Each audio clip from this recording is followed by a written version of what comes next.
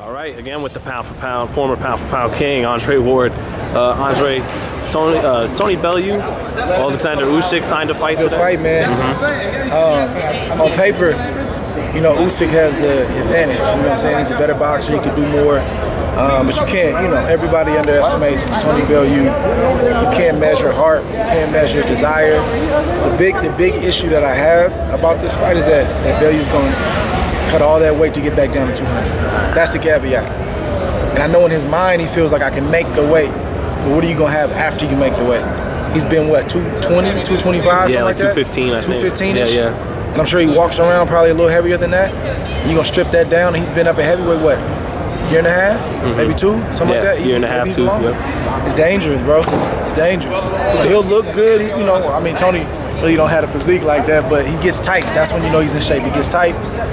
But what are you going to have when you make the weight? And that's not the dude to be flat against, Usyk. So that's the big caveat, man. But I like Bellew. I don't know much about Usyk personally, never met him. Good fighter, but I'm gonna ride with Tony on this one. To turn it, okay, well, to turn it to the other side, could it help him that he was at heavyweight? Because he's used to taking heavyweight punches, and he's shown the power to knock out a heavyweight. In theory, it makes sense, but physically, it's not gonna be good. Can't strip that kind of weight off, man. Well, okay, from a casual perspective, though, they're gonna look at it and say, well, Tony's a little round, though. Maybe he could use taking off a few pounds. He'll still. Yeah, but the body in general is used to being heavier.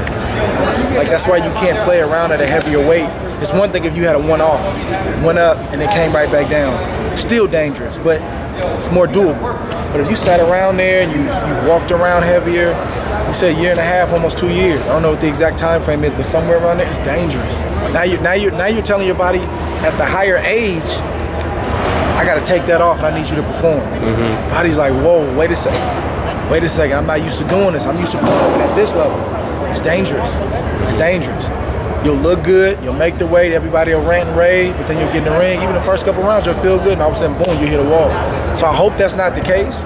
It's a great matchup. I want it to be a great fight, and I'm pulling for Tony. But that's the thing that has me that gives me pause. Did you see Usyk in that finals? I didn't. I really didn't. I've never heard of the guy up until the time people, you know, started I think it was right before his finals. People started linking me and him together, and I start seeing stuff online like, who is this dude? Never heard of him. But good fighter though. Really good fighter. Like you said, people started linking you guys. Yeah, that's how I found out about him. Yeah. It's because, you know, we champion light heavyweight, so next would be cruiserweight. I remember I asked you back in June about Bellew, and you were like, I'm good. But then I said, well, what if he still had that green strap? You go, well, it'd be a little more enticing. Yeah. So if he went, let's say he beats Usyk, or is Andre Ward maybe back in business? Man, I don't think it's a one-off situation. Like, it's not one thing that could bring me out of retirement. Like, I'm enjoying life, I'm doing my thing right now, just enjoying my family, working and, you know, in other fields, and, you know, just everything but boxing right now. But it would have to be a lot of things that fall in place to where I feel like, you know what, this is a situation. But nobody's calling my name. Right. That's for a reason, though, you know. What if Tony calls it? You know, he'd say Tony wins the fight. I want Andre Ward. You know. He did already. Right. He did. He did already. But now with the green strap and the red strap and. But they never followed up on that though. As far as I know, he said what he said, but my team, they would have told me if it was in-depth conversations or somebody, you know, yeah, my team would have told me. So I don't know, you know, right now it's just pie in the sky. Yeah. Just talk. But I knew when Tony called my name, part of him calling my name, he's looking for the right guy for an exit strategy. And I think he feels like Usyk is the guy. He knows it's going to be a tough fight, but he feels like he can break Usyk. He feels like, you know, he can wear him down. That's what I think he feels like. But it's a great matchup. I might go to the fight. You know, and lastly, man, with you commentating and doing the Contender, is it just a thing where it's like boxing's so brutal that you'd rather be covering the fights and doing things around boxing instead of actually fighting because it's so, you know, taxing on the body? I don't know, man. It's like bittersweet, you know. I'm a competitor, and, you know, I've always been like that, and I'm always going to be like that, and that doesn't turn off just because I retired.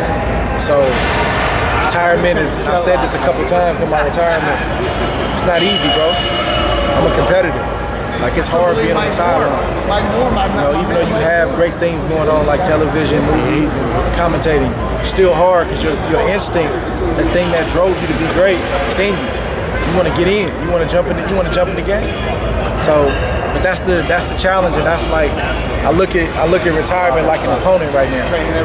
So I approach it the same way. I study my opponent. I do my research on my opponent.